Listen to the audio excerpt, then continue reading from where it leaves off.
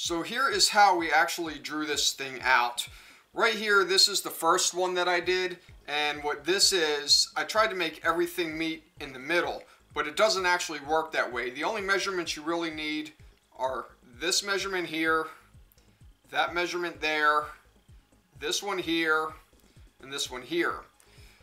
If you see right here, I drew my center lines. Everything meets up along these axes right here. So to space everything out, all you have to do from each thing is to just subtract from each side, essentially, from right here and right here is a 32nd on each side. That gives you your basically your 0.06 that you're needed for the spacing on that. Just do that all the way around.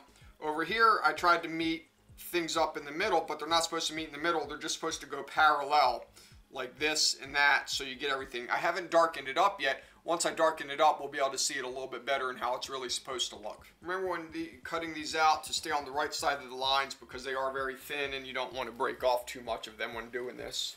Just go slow with it and you should be alright, and that's exactly what I'm doing here. That way I don't break anything. Alright, so what we're doing here is we're just slowly etching these lines. Just be careful when you do it because we want to go deep enough to where it pokes holes into the plastic. So this is all I'm doing. I just take my ruler, I lightly go across, I etch a line, then I go deeper and deeper each time. So you see off to the right side, I've already got a bunch already cut out. So we're just showing you how I do this. And the way I turn that upside down like that is because sometimes I find it easier for me. I can do one side the way I'm looking at it visually and then do the other side and then just flip it back and forth. I like to go from one end and then the other since I'm right-handed. So by flipping it, I can constantly stay pulling the side that I feel comfortable with. And that's why you see me constantly turning it like that. So the blade, I can put the blade exactly on the spot I need to cut, pulling on each side and then turning it around. So let's look at what we have here. This is the entire thing cut out with the holes and the slots with the exception of the actual Octagon port.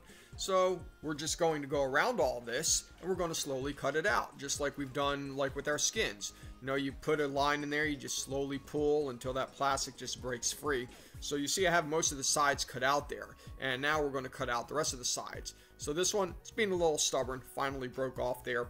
Here, I like to go all the way up and down the whole piece. That way it just breaks off in nice squares and it only leaves small little triangular corners that are left. So you see I just keep working it. And be careful, you don't want to break too hard because sometimes you see those pieces, they pop in a little bit where the slots are. So we broke off that side piece. Now we've got a triangle piece that we're doing here. You know, I just keep doing it. If you mess up, you mess up. Just call it weathering. Nobody will notice. I've had a few instances where I'm cutting stuff and my blade goes off the track a little bit and I slice into my piece. It happens. Just deal with it or find a way to patch it up or call it weathering. So this is almost done. I've got one more left after we break this piece off right here. It's also a good idea to keep changing blades, and sometimes if you feel like it doesn't want to break through one side, flip it over like you saw me do and just go along the other side. And look at that, it broke right free. So here we are, this is the last one right here. Slowly going through this. This one is almost broken off, a little bit more, and here we go. So there we have one Octagon port done. Now we need to make its casing. So we need to do a little bit of math with this. Remember it's rounded up on the tops, so you need to figure out when you build this where you want each side to be, whether you want the top and the bottom to be on the top and bottom, or if you want the sides to press in on them. So that will determine how long you actually make this entire piece. Remember the curved section, that's the same curvature as the actual droid, maybe a little bit smaller. So you just have to figure that out when you're doing this. And that's all I'm doing here. I drew it out already, and now I'm just slowly making my lines.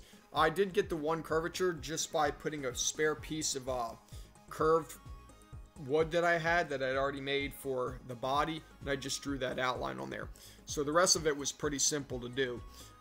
Remember, because this piece is curved, when you make the top portion of this, it's going to be a little bit different, so you need to make sure each length is proper.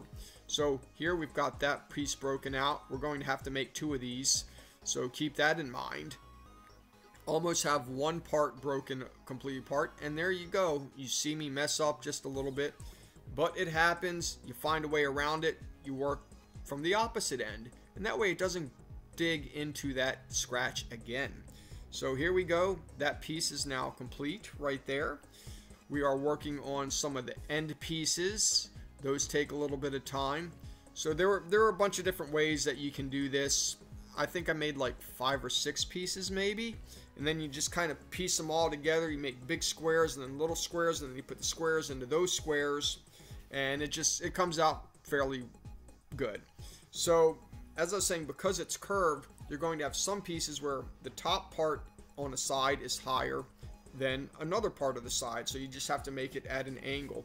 So if you are having trouble with making any of this, you know, you can always go on the forums and ask somebody, because I guarantee you somebody will know. So what you see is exactly what I am doing here. This is one of the pieces that has one side longer than the other, and I just showed you that. So here we're making a long side as well. We're just going to go along the boards, keep cutting out on our styrene, making 2 pieces here. This wasn't a complex piece to do, but it was making this whole octagon port out of styrene certainly not the easiest in the world. There may be better alternatives, but for someone who can say they wanted to do it by themselves, this is definitely the best way to go. Styrene is easy to work with. All you need is a ruler and a utility knife, which I have there. So you can see here, the edges of that are actually beveled in.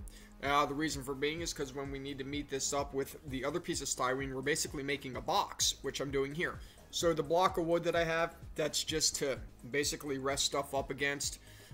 Using the octagon port itself as a guide. So the octagon port, the way I designed mine, will sit inside of these. So I'm making all the pieces be able to fit inside of that. If you want to make it on the back side, you know, you have to adjust all your measurements and things like that. So take that into consideration when you're building yours. So this is how I did mine. You can do yours whatever way you want to do it. So like for an example, if you wanted to make it to where yours rests on the outside of a box, you would maybe need to make some tabs or something like that on the outside, or just make your end pieces longer and then rest a box on top of that. So here I am. I'm basically making my box going on the outside of everything. So I'm using one thing as a guide, and I'm just meeting up 2 end pieces, taking into account measurements for each one and how big they have to be. So this goes inside. Remember, I beveled some of the edges, and I'm showing you that here. So I'm basically going to put some glue, a little bit of glue on this, not too much super glue, because I don't want this running down and getting stuck on the hard octagon port piece with all the slots that I made. So you see that fits in there. It's also a good idea to mark which pieces go where, so like which octagon port will match up with which box that you're making, and mark which side each thing goes onto, because it is kind of specific. So here I am strengthening up the sides of this on where the joints meet up. This here, I'm just cutting off the edges of the box that I made. That way when I go to put this octagon port together, it'll go together easier. This knife, I just press it down and it breaks right through. This is 0.040 styrene, so cutting it is not a problem. Here we go, one more corner left, and we now have a nice little box that we made for our octagon port. Strengthening up the sides, I'm using some regular plastic cement here. So what we're doing now, I'm going to measure this for the outside frame, and I'm doing this method basically putting, that was a piece of tape there that I rested the octagon frame on, and I'm just moving it that way I can get a base of how this needs to actually sit, because some sides are longer and it actually is rounded when it fits down on there. So I'm using the ruler, and this is strictly to darken all my lines so I can see them better when I go to cut this out. And we're going to cut this out the same way we did everything else, the same way we've done our skins. Just make your cuts. Here we go right here, going along the outside of this, which will be the flat portion which sits on the outside of R2, and you will see this once it's finally completed. A close up right here, you see just, I freehanded a lot of stuff. I went slow with it. I wasn't worried about how it looked. I can always sand stuff down. It is styrene, and it'll fit nicely as well. It gives it a different kind of feel to the droid, like a weathered look and one that's been used, because it won't look uniform like a brand new droid would. It would look like it's been in some battles. So here we go, just going across here. We're doing the inside right there. Everything's now cut out. Didn't feel like showing you all that. Taking my super glue, just going around the edges. You do have time to work with it. It doesn't evaporate that fast. You just have to be careful when you're placing it down, because you only get one shot to align this right the first time, which is what I'm doing here. Just pressing it down, kind of holding it in certain corners. Sometimes you may want to work with the flat parts and then slowly working your way around it if you want. So you see I have a little lip there, not a big deal. That can always be sanded down. Here we're using some plastic cement going around the edges. So just let that dry. That'll complete the box. Our next episode coming up will be the little circle discs that go inside, so you want to be sure to catch that. Subscribe so you get those videos. Comments and likes are appreciated. We'll see you on the next one. We'll have that out in about 2 weeks.